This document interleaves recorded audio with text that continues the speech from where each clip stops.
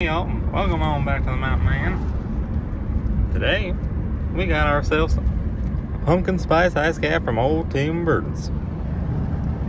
Not the nicest background today, as you can see, but we're driving somewhere, I guess. And I just wanted to rate this quickly. It's not going to be the official review, just doing a little mini review right now of this pumpkin spice ice cap. So let me try it.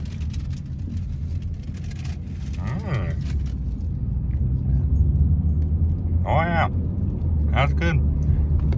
Just as I remember it. I think this is probably the fourth year I've tried these now. I don't know how long they've been around, but I think they made it with cream, now that I'm looking at this. Oh well. Yeah, we'll try the one with milk tomorrow, I guess. Yeah, pretty basic. Just got your pumpkin spice inside. And you got your, whatever that is on top.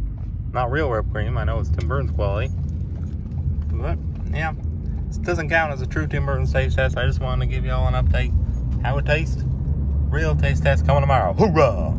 Only catch our monsters. Oh, I gave it 10 out of 10 too. You already know.